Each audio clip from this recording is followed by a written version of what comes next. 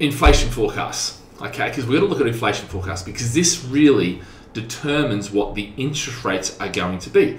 Obviously, that 2% target, if we go above that 2% target, then that's when we run into problems. Well, not run into problems, but that's when we need to raise interest rates. So if you have a look here at the UK, I'm not really worried about anyone else. There's lots of figures there, but the UK here, okay, you can see 0.8, 1.2, 1.7, 2.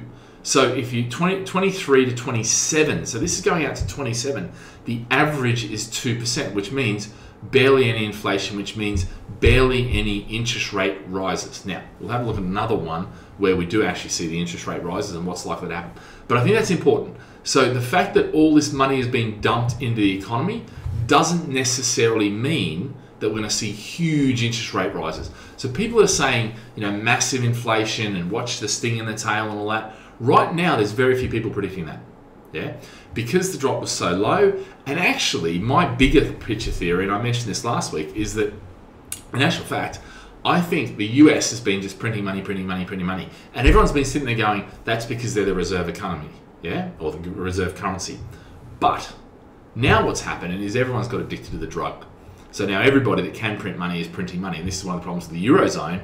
Whenever you look at the Eurozone data, it's terrible because they can't control, it's almost like an external body controls that for everybody. Yeah. But anyway, we won't get into Euro because that's a basket case, and let's face it, we're no longer part of the Euro.